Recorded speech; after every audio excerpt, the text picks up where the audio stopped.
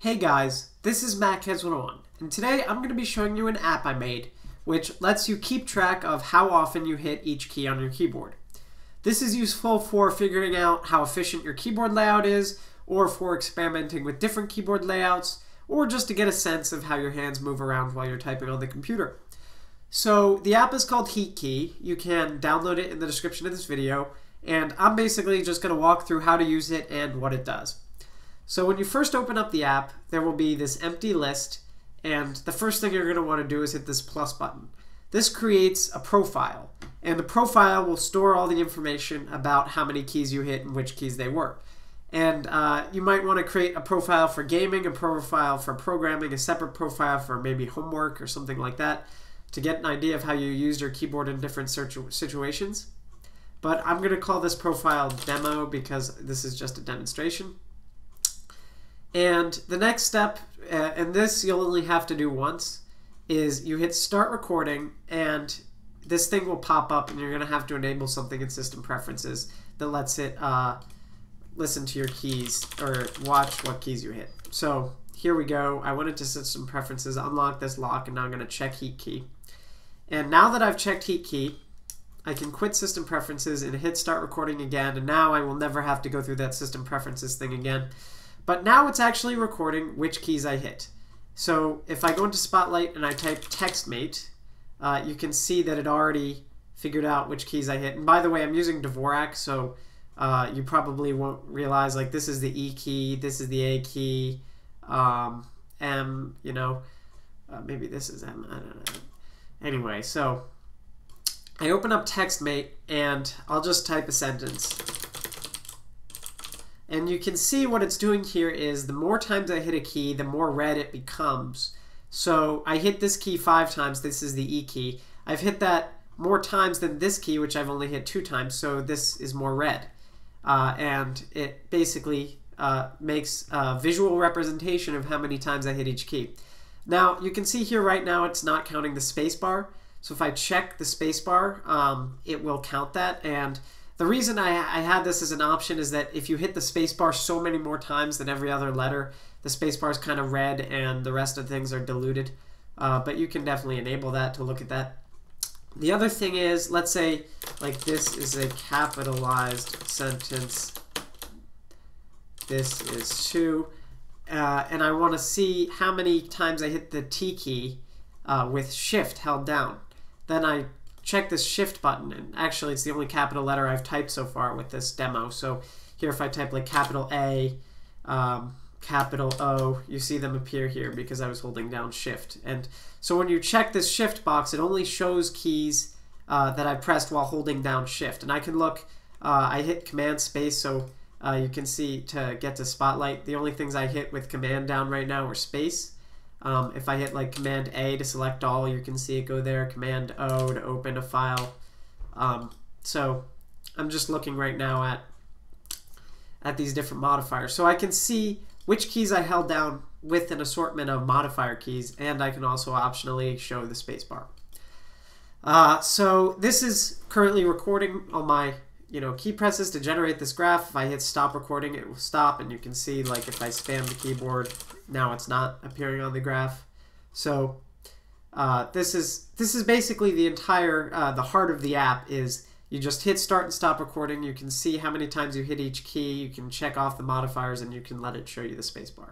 Another cool feature about this app, which I thought was essential because I needed it to make this video actually, is that if I select a profile like demo, I can go up to, let's see, File, and I can click on Import or Export. So if I hit Export, I will be able to save this demo as a file, and then I'll be able to import it later through the Import option. And I actually used HeatKey for the past couple days and got some good readings. So I exported those before I made this video, and now I'm going to import them to show you. So the import key shortcut is Command-I. So this is what my keyboard heat map looks like when I'm typing with Dvorak and I'm just programming. So you can see this is the home row. The home row is the row where you rest your fingers most of the time. So it is reasonable that the keys like E and T that I hit very much, as you can see, that's a lot of times, are on the home row, which means I don't have to move my hands from the home row as much. And the bottom row is actually very infrequent compared, like you can see how much lighter it is. And the top row is mostly things that I utilize a lot. On the left here, well, let's see what it is. It's apostrophe, comma, and period in that order. Of course, in programming, sometimes I use these a little more, and this is semicolon. I definitely like 1,200 semicolons and 5,000 A's. I obviously hit semicolon a lot, and that's because I was programming while I was recording this, and semicolon is a character you hit a lot while programming. So anyway, this just gives me statistics and shows that Dvorak is pretty efficient, but probably if these two keys were in the middle here, it would be a little more efficient. Let's see, I hit the spacebar a lot more than anything else. But yeah, if these two keys were down here, that would probably make it more efficient. But anyway, Dvorak did pretty well in terms of this heat map in this test. Now I'm going to import another Dvorak one, which is just where I was doing homework. So it's a little bit different.